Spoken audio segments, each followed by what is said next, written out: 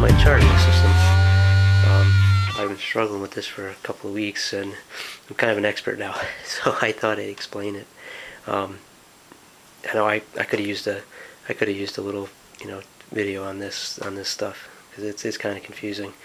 But all right, well, because I had everything torn apart and I redid all the wiring, I thought I probably did something wrong. So I questioned my wiring. I questioned the wiring diagram, but I think I actually had everything correct. So anyway, let me show you how this works. Here's the wiring diagram that I used, and unless you have this tractor, you can't really use this wiring diagram. I mean, it's the basics are all the same, but the way this is wired is just the way that Gilson did it. But basically one of the problems that I think I had was I either didn't have a good ground, and I know I didn't polarize my generator. And I'll explain that. I'll explain that a little bit to you. Basically when you get everything connected and you get the wiring all done, and you get your battery in here, you got your system has got power on it, you want to polarize this before you try to even start it or try to check the charging system. And what you do to polarize it is with everything connected, right?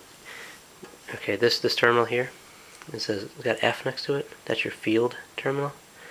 Okay, you pull this wire off, and then you just take a jumper wire and you hook it up to your positive on your battery, right? And you just touch it here like that once, twice, and that's it. You get a little spark.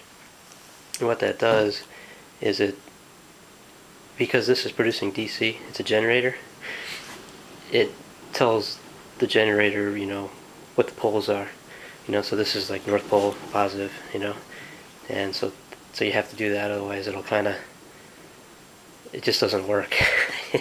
But I guess alternators you don't have to do that because they're producing AC, but because the generator produces DC, it needs to know which is positive, which is negative, and that's what you do. That's how you do it. So okay, and then let me show you the diagram again. I'll explain this a little bit. I had this thing all taken apart, and I put it back together a few times. Here's your voltage regulator. Now on the voltage regulator, there's 4 terminals. There's one on the back, and there's these 3 here. Inside of the voltage regulator, there's a couple contacts. I took it apart and I took 600 grit sandpaper and I cleaned those contacts because they're always arcing. They probably get dirty, and that might be a problem too. So clean your contacts first. Put your cover back on. Now on the back of the voltage regulator, there's a terminal, and that's your generator terminal.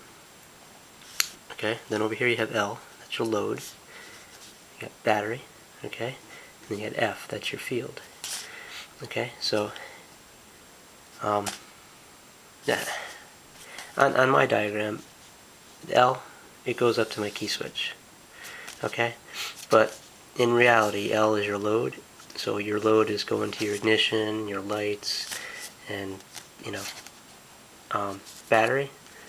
On my diagram, it goes up to my ammeter. But through the wiring, how it works is that the battery, that's your disconnect between your battery and your generator. That's when the system is off, it disconnects it so you can't drain your battery. So that's what the battery's for.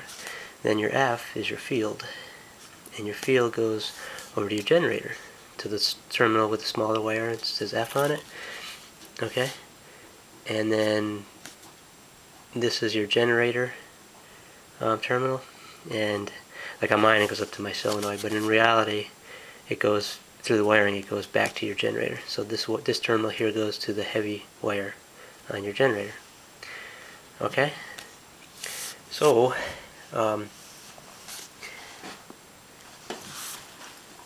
so what happens is, this is your field terminal, right? So from the voltage regulator, from F, you're supplying this with voltage, and while this is turning, when you apply voltage to the F terminal to the field, you have voltage coming out of it. It produces more voltage, and that's what goes back, charges your battery. So that's kind of how it works. Another thing that I did, and it might have been part of my problem, is all this stuff should be grounded, because back when they made these things, they used to use a tractor frame as ground. So this should be grounded. Your solenoid should be grounded. You know, basically all your stuff should be grounded. So what I did is I just took a wire and I hooked it right to my ground. You know, this goes up to my battery. And I went back and I connected it to the voltage regulator and over to the solenoid, just to make sure that I have good grounds, because everything's painted and, you know, it's probably horrible ground, you know. So make sure you have good ground.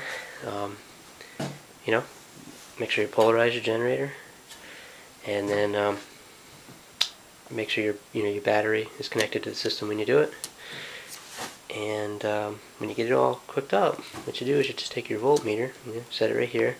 You know, put your negative terminal here and your positive connection, your lead here, and watch your voltmeter. It sits around 12 volts when as it's idling, and then as you increase your throttle, this will spin faster and it'll produce more current. Your ammeter should climb. It should go 12 volts, 13 volts, 14 volts, and then as you decelerate, it should go back down. And if you got that, you know it's charging. So that is how it works. So I hope this helps out somebody. I know I struggled with it, but yeah, that's how it works. So there's one more look at that, and that's it. All right, guys. Good luck with your project.